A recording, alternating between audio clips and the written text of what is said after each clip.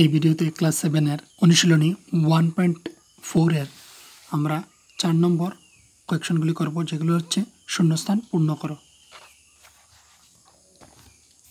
তো প্রথমে হচ্ছে -5 ইন্টু ড্যাশ ইকুয়াল টু 5। তো এখানে -5 রয়েছে, এখানেও 5 রয়েছে, তাহলে অবশ্যই এখানে 1 হবে। তবে এটা মাইনাসে রয়েছে, এটা প্লাসে রয়েছে, তাহলে এখানে অবশ্যই হতে হবে মাইনাস, তাহলে মাইনাসে মাইনাসে প্লাস হয়ে যাবে। এবার হচ্ছে 16 -16 ইন্টু ড্যাশ ইকুয়াল টু -16। তো এখানে অবশ্যই -16 রয়েছে, তাই -16 ঠিক আছে, তাহলে অবশ্যই এখানে 1 হবে। -16 যা 1 ইকুয়াল টু -16। এখানে -7 ইন্টু -8 ইকুয়াল টু -8 ইন্টু, তাহলে অবশ্যই -7 হবে। এই দিকের 7টা ওই দিকে নিয়ে চলে গিয়েছে।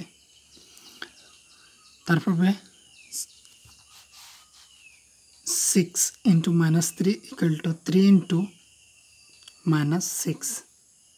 এখানেও মাইনাস রয়েছে, তাহলে ওই দিকেও মাইনাস থাকতে হবে অবশ্যই, তাহলে 6-এর জায়গাতে মাইনাস নিয়ে নিলে হয়ে যাবে -6। এখন প্লাসে মাইনাসে মাইনাস, এবং এই দিকে হচ্ছে প্লাসে মাইনাসে মাইনাস।